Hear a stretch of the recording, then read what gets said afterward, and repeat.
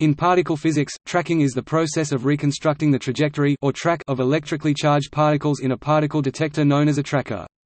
The particles entering such a tracker leave a precise record of their passage through the device, by interaction with suitably constructed components and materials.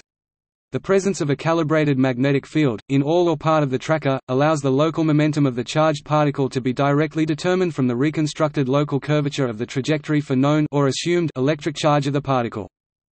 Generally, track reconstruction is divided in two stages. First, track finding needs to be performed where a cluster of detector hits believed to originate from the same track are grouped together. Second, a track fitting is performed. Track fitting is the procedure of mathematically fitting a curve to the found hits, and from this fit the momentum is obtained. Identification and reconstruction of trajectories from the digitized output of a modern tracker can, in the simplest cases, in the absence of a magnetic field and absorbing, scattering material, be achieved via straight-line segment fits.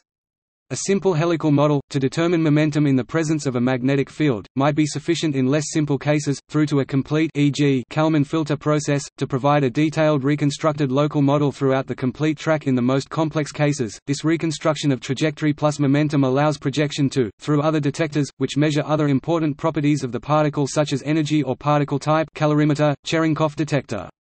These reconstructed charged particles can be used to identify and reconstruct secondary decays, including those arising from unseen neutral particles, as can be done for B-tagging in experiments like CDF or at the LHC, and to fully reconstruct events as in many current particle physics experiments, such as ATLAS, BABAR, BEL and CMS. In particle physics there have been many devices used for tracking. These include cloud chambers 1920 to 1950, nuclear emulsion plates 1937, bubble chambers 1952, spark chambers 1954, multi-wire proportional chambers 1968, and drift chambers 1971, including time projection chambers 1974. With the advent of semiconductors plus modern photolithography, solid-state trackers, also called silicon trackers 1980, are used in experiments requiring compact, high-precision, fast readout tracking, for example, close to the primary interaction point in a collider like the LHC.